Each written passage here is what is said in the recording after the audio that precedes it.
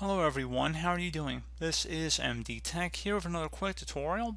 In today's tutorial, I'm going to show you guys, or at least explain to you guys, how to go about resolving if you're having a blank screen when attempting to boot up your Chromebook.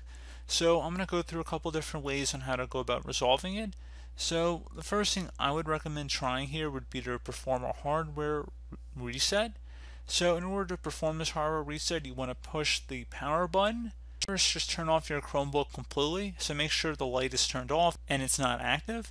And now you want to press the refresh key on your keyboard. So it looks like a little refresh icon with a circle and then there's a little arrow at the end. You want to go tap that on your keyboard and then hold down the power button. You want to hold both of these for 10 seconds, so hold them both down. And then once you're done, once 10 seconds has passed, you want to release the refresh key and then the power button, so do that in that order. And then your Chromebook should restart at that point. If it does not restart, now press the power button again, and then hopefully your Chromebook would have relaunched and it would open back up and it should resume its normal operation. Again, if you're having a hardware failure of some fashion, that this tutorial will not apply for you, but for a lot of people this should be able to help you out.